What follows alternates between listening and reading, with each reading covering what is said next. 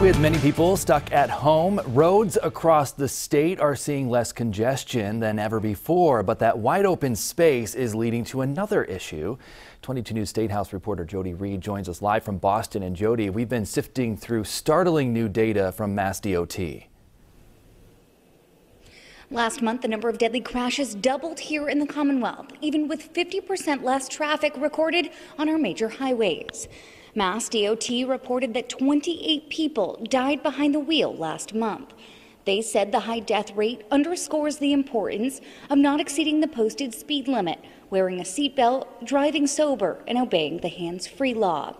MassDOT even initiated a new message board campaign along state highways, reminding drivers to keep a safe distance from other vehicles and to slow down. Massachusetts is famous for our congestion, so having the ability to drive a little bit faster is certainly something we're seeing people do with really deadly consequences. As a member of the Transportation Committee, Rep. Sabadosa and many of her colleagues spent months listening to the families of those killed by distracted drivers and reckless driving crashes. The hands-free law is in effect here in Massachusetts, and it's being enforced during this pandemic, just like every other traffic law that's been put in place to keep people safe. Working for you tonight in Boston, Jody Reed, 22 News.